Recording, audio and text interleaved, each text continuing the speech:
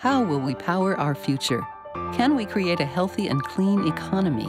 Climate One at the Commonwealth Club is at the forefront of the global debate about energy, economy, and the environment. Bringing together the brightest and most provocative leaders of our time, Climate One is the place where big ideas get heard. With thoughtful and insightful discussions on policy, business, science, and culture, Climate One founder Greg Dalton gets to the heart of the matter. It's our future. It's time to come together. Today on the show, with the Trump administration cementing its position on major issues, much has been made of the partisan divide when it comes to climate change. But there are Republicans who accept the science and want to work on solutions. We're joined by former South Carolina Congressman Bob Inglis, who paid the ultimate political price because of his views. Jeremy Karl, a research fellow from Stanford University's Hoover Institution, and former president of Shell Oil, John Hoffmeister. But first, can clean tech clean up our future? Three experts with a vested interest in the clean tech game talk about what's real and what's hype in today's green energy landscape. We'll hear from founder of Clean Energy Works, Holmes Hummel, managing director of the California Clean Energy Fund, Danny Kennedy, and managing partner of 1955 Capital, Andrew Chung. Where are we headed? Up next on Climate One.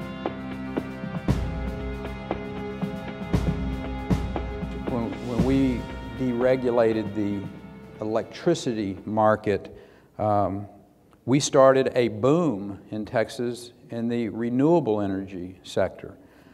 Today, the nation's leading developer of wind energy is not one of those progressive states on the East Coast or the West Coast. The #1 wind energy producing state in the nation is along the Gulf Coast. It's in Texas. What do you see as the ability of the Trump administration to slow down, move toward clean energy? Well, I think one of the things that the DOE in the last 11 years that I've been involved with clean tech has done very successfully is foster fundamental science research and innovation. When I was at Lightspeed for 5 years and then as a partner at Coastal Ventures for another 5 years, we worked with a lot of companies that spun out of the ARPA-E program, which was a special research group within the Department of Energy that focused on investing in very, very early stage breakthrough projects at national labs, at universities, within certain companies. And that type of innovation is absolutely critical to our energy future. Many of the financial investors like myself or other groups have a more difficult time investing when it's only a professor and an idea for a new breakthrough in physics. And over the last 10, 11 years, because of the support of the DOE and projects like that, as well as other programs to foster the commercialization of these types of technologies, we had a lot of hope that America would be able to maintain that technology leadership. And one of the things that I worry about with the current administration is the level of focus and emphasis on a number of those types of projects, which I hope will continue to exist because it is fundamental to American competitiveness, fundamental to our energy future, and it's something that, if we do it the right way, can allow us to maintain that type of leadership going forward. This is a really challenging position for the federal leaders who have civil service careers at the Department of Energy, have been stewarding billions of dollars in public portfolios to invest in the innovation ecosystem of the United States that keeps us competitive globally, as Andrew was just pointing out, to keep the United States relevant and leading in a clean energy future where each new breakthrough allows us to remain competitive in the enterprises that create jobs and create economic opportunity for our people. Danny Kennedy, your take on how the Trump administration will handle clean energy, and maybe Rick Perry won't, well, maybe he'll support it as he did in Texas. Yeah, either that or he'll be run over by it. You know, there's a moving train and they're either going to get on board or get caught in the tracks, because it's no longer just about what the federal government does, what California does, what many other states do, and more importantly, what the rest of the world does is going to drive this market, so that in 2020, at the end of this first and hopefully last term of this administration, we will have solar at half the cost now and more than double the volume globally. We will have storage similarly scaling through this technology cost curve, which has always been relentlessly down for wind, solar, storage, which means we will be delivering the lowest cost electricity of any technology anywhere ever in history, lower than when coal was first invented as a steam boiling tool to drive turbines and so on. So they can't stop that. They can try to get in the way. They can harm Americans who will miss out on the benefits of that, which are cleaner air, climate protection, lower cost electricity, as I mentioned, the jobs inherent in it, just to name a few. Or they can get on the bandwagon, as their major peers have in the world. China, for example, just announcing in its next 5-year plan, $320 billion worth of spend on this by 2020. The Indians committing to 100 gigawatts by 2022 of solar alone, et cetera, et cetera. So, you know, it's for Trump and friends to decide whether they want to be riding the tide or fighting it, but I know who'll lose. Holmes Hummel, let's pick up on the jobs. What are some of the most recent data on jobs in the clean energy sector? You know, where are they? Where are they growing? Where are they? Yeah. The United States Energy Employment Report released in January gave us some very hopeful news about the tide in the United States. Solar jobs up by 1/4, wind jobs up by 1/3, together accounting for about 500,000 jobs, more than half of which are in the construction and manufacturing sectors. But even twice as large as that is the jobs that were documented in the energy efficiency industries. Also accessible jobs in the trades. And on top of those million jobs in energy efficiency was another near 250,000 jobs in efficient vehicles, electric vehicles, plug-in hybrid vehicles, and hybrid electric vehicles. Can I just jump in to point out the counterpoint, which is that fossil fuels, meanwhile, are shrinking jobs, like 150,000 permanently deleted from the workforce in America in that same period. And, you know, coal mining is now maybe 60,000 strong in this country. We're talking about a solar sector alone that employs 300,000 people. Then there's these other ones that Holmes just mentioned. The oil and gas production industry is maybe 120, 150,000 people in America. They're not big employers. They just carry this mythical status in our mind, while clean energy industries are the job creators in America coming out of the Great Recession, year on year, growing jobs, 20% compounded per annum. And Andrew Chung, why is there this perception that clean energy means pain and killing jobs, saving the environment? Is that a false dichotomy? If you look at China, in 2013, one single year they deployed more solar in 1 year than the United States did in its entire history, because of the level of government support around the initiative, the desperation in that country for cleaner air and renewable sources of energy, and an entrepreneurial movement around creating companies and creating jobs to be able to foster this type of new deployment there. Similar stories in places like India, Southeast Asia, and other places where, again, perhaps unlike what we have here, where generally, except for today, nice weather, blue skies, white clouds, in places like that, you have millions of people dying every year of air pollution-related disorders. So that has created this type of movement that has enabled a breathtaking growth in sectors like solar, wind, et cetera, which has created a massive number of jobs in a lot of these countries and also creating new economies as a result. And so Danny mentioned the 5-year plan in China. The Chinese executives have essentially put clean energy as one of its top 3 initiatives for the next 5 years and arguably beyond. And part of that is what's good for the country in terms of the shift to better and cleaner resources, but the other part is what it can do to the middle class that's growing there in job creation and enabling a new type of economy to result. Danny Kennedy, what are some dazzling things out there that we haven't seen yet, that some gee whiz technologies that might really be game changers, that might really catch our attention we haven't heard about yet? Just one comes to mind as you ask that question is maybe not too gee whiz, but something I think is game changing, which are electric bikes. If you think about electric assist bicycles and how often you're starting to see them in the streets of this city and cities all around the world, they're the most sold bicycle in Amsterdam these days. This ability to put lithium ion and the energy density in that battery stack into a bicycle and to transform two-wheel mobility into something that can move a lot of people that aren't just bicyclists. You know, people that use their bikes a lot and use them for all sorts of different functions, moving goods around and so forth, is going to change the way we plan cities, is going to change the walkable, livable scale and nature of our communities.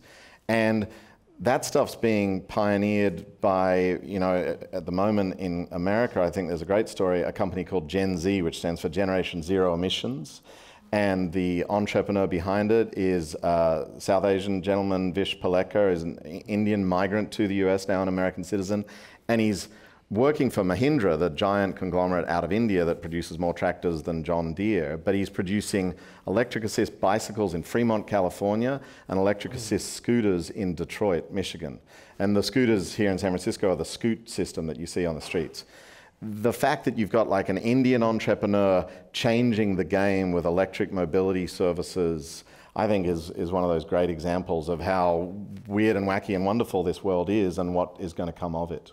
You know, when I left the Department of Energy, one of the things that distressed me the most was the growing clean energy divide that was produced by the financing mechanisms that all of our entrepreneurs were left with to ask people if they were wealthy enough to take out the loan, sign the lease, or take on the lien, or if they were poor enough to qualify for the assistance. And if you couldn't prove to your contractor that you were one or the other, you just weren't in the clean energy revolution. I don't think the clean energy revolution is a spectator sport, and I don't think it's possible to get to 100% clean energy without 100% of the people. So I became more committed to inclusive financing, and I think it's the biggest breakthrough of our time. To imagine being able to open all cost-effective clean energy resources to all people everywhere, regardless of their income, their credit score, or their renter status. And the good news is that the people who already know how to do this are in some unlikely and improbable places, like the coal fields of eastern Kentucky, or the persistent poverty zone that for 150 years has been in northeast North Carolina. Even more recently, Calhoun County in southern Arkansas that showed within 6 months they could get a unanimous vote out of their utility commission to approve inclusive financing to allow their utility to invest in anything that was cost effective on the customer side of the meter and upgrade their homes, buildings, school buildings, colleges, anything that was cost effective, including a net savings component for the customer, and allow the utility to recover their costs on the bill with a charge that was less than the savings.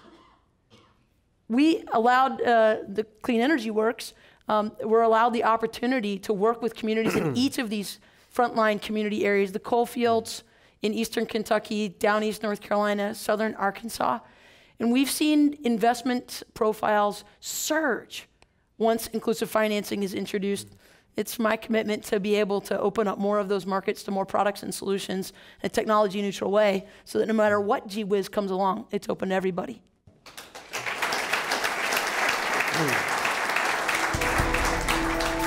Up next, with a new administration in Washington, is there any chance of fighting carbon pollution? 3 Republicans who accept the science and want to work on a solution will give us their take on how to power America's economy.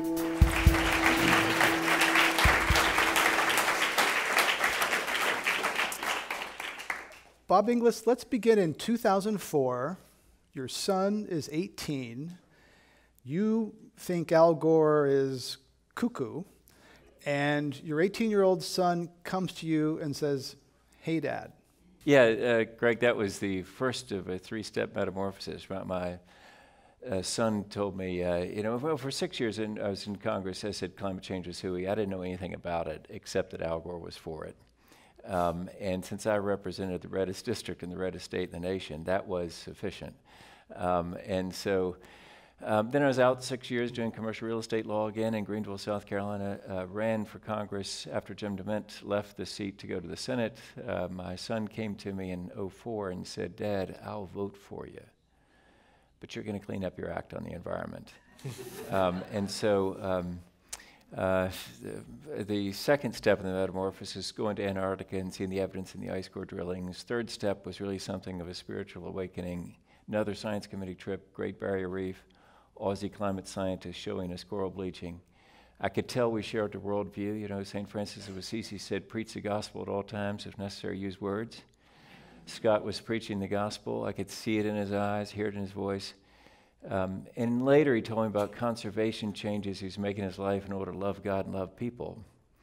And I got right inspired, wanted to be like Scott, loving God, loving people, and came home and introduced the Raise Wages, Cut Carbon Act of 2009.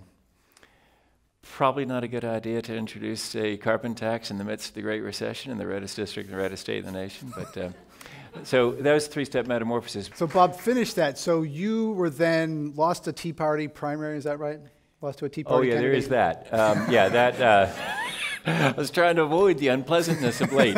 But in 2010, there's this guy named Trey Gowdy who got 71% of the vote in a Republican primary, and I got the other 29% in a Republican runoff after 12 years in Congress, which is a rather spectacular faceplant.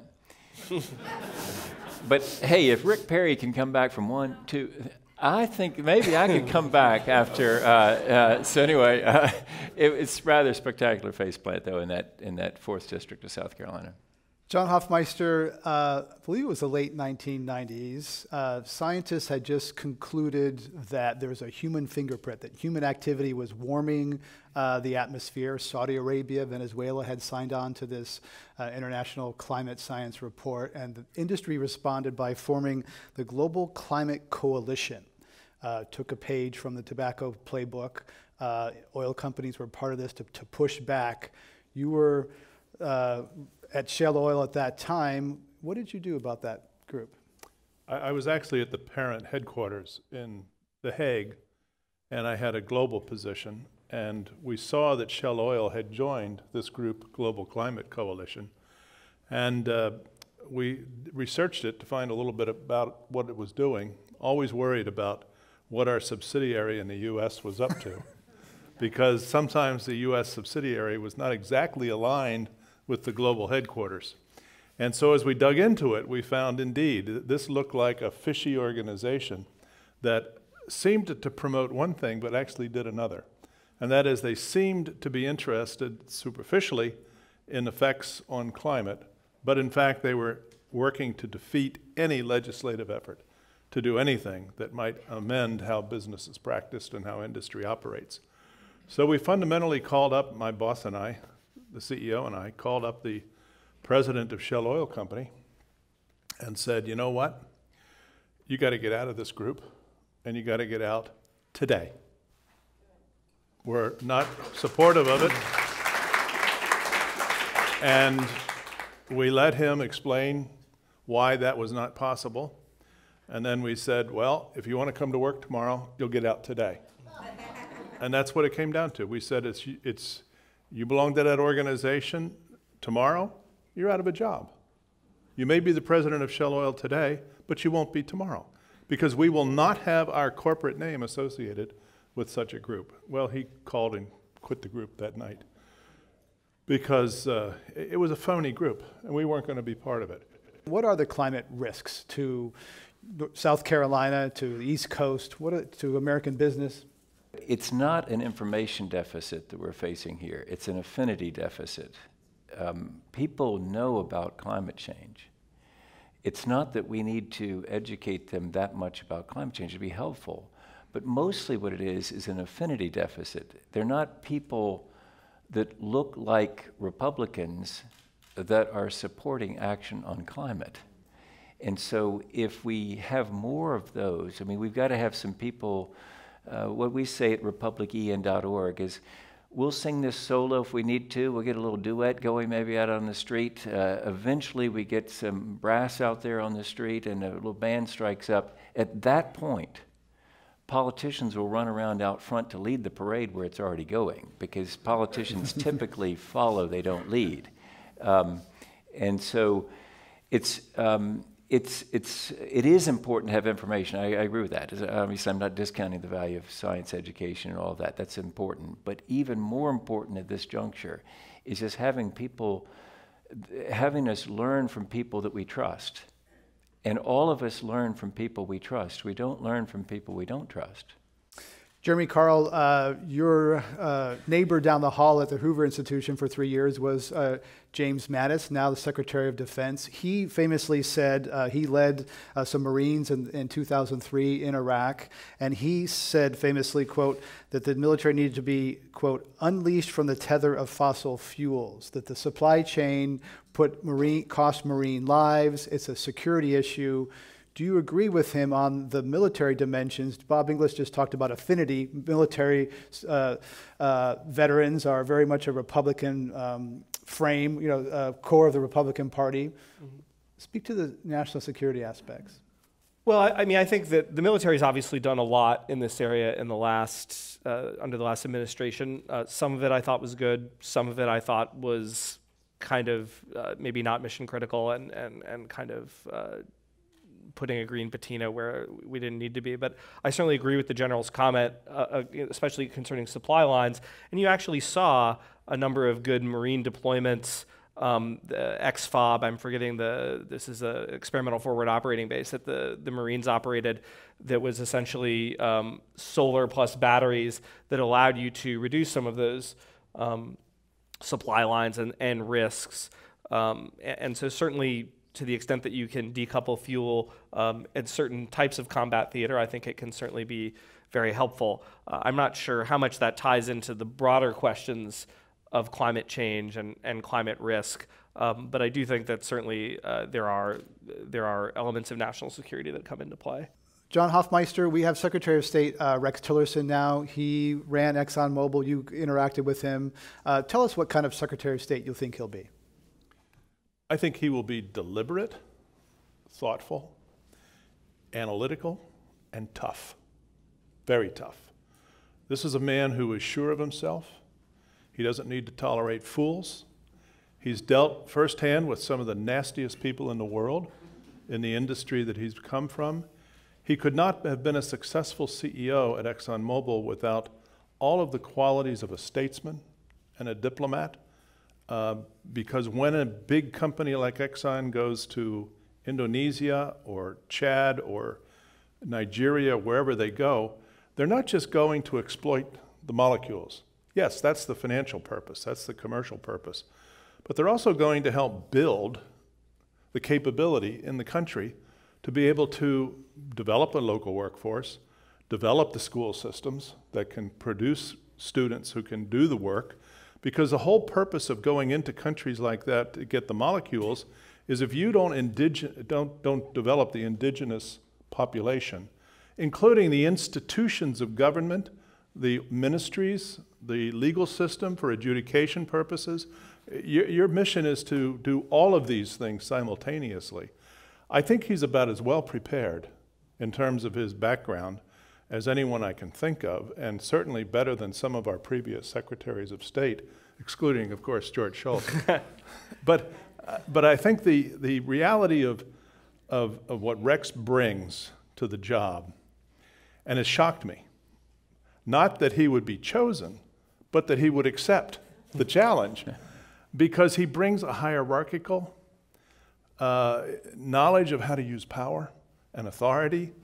He's a brilliant negotiator, and if he's done deals with Vladimir Putin, then he can only do those deals if he's making money for Exxon shareholders and showing profit. And to extrude that kind of agreement out of Vladimir Putin, Vladimir didn't get everything Vladimir wanted, that's for sure. And that's been Rex's MO. He negotiated the first Sakhalin-1 deal back in, 1998 or 99. In Russia. So he has a long history of tough, difficult, challenging circumstances, and he's walking into a job that's full of them. We're going to go now to our lightning round. Yes or no questions for each of our guests. This is where we get some laughs, make them slightly uncomfortable. So, John Hoffmeister, first one, yes or no, oil executives who knowingly deceive the public about the risks of climate change should be held accountable? Yes. Follow-up for John Hoffmeister. To reduce that possibility, oil companies don't keep documents that could later prove to be smoking guns, like those internal papers that caught up tobacco companies. Release them. Jeremy, Karl, yes or no, Hillary Clinton's campaign paid more attention to its big donors than average voters. True, in my view. Bob Inglis, yes or no, Donald Trump will serve out his 4-year term? No. John Hoffmeister, the fact that Russian intelligence agencies interfered in the U.S. election on behalf of Donald Trump clouds his legitimacy as President of the United States. Unfortunately, yes. Bob Inglis, yes or no, Donald Trump is a legitimate president? Yes. Jeremy Karl, if the Russians helped Hillary Clinton, you would be shouting from the rooftops to try her for treason and throw her in jail. I'm sorry, I didn't realize that was a statement. No, absolutely not. Bob Inglis, you are a rhino, Republican in name only. Yes, apparently, based on the current current climate change view, yeah, I'm definitely Republican in name only. Jeremy Karl, knowing what you know about rising seas, you would buy oceanfront property in Miami. True, yes, absolutely. John Hoffmeister, knowing what you know about rising seas, you would buy oceanfront property in the Gulf of Mexico. No. Last one for Bob Inglis. Are more Republicans in Congress in the gay closet or the climate closet?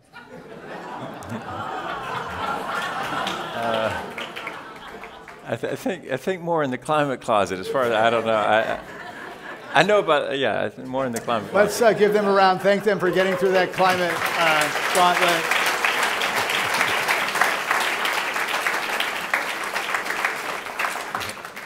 We have to wrap it up there. I'd like to thank Jeremy Karl from the Hoover Institution, John Hoffmeister, former president of Shell Oil, Bob Inglis, former member of Congress from South Carolina. I'm Greg Dalton. I'm the host of Climate One. I'd like to thank our audience here in the room in San Francisco and online. You can join the conversation on Twitter using our handle @Climate One and listen podcasts in the iTunes store. Thank you all for joining us.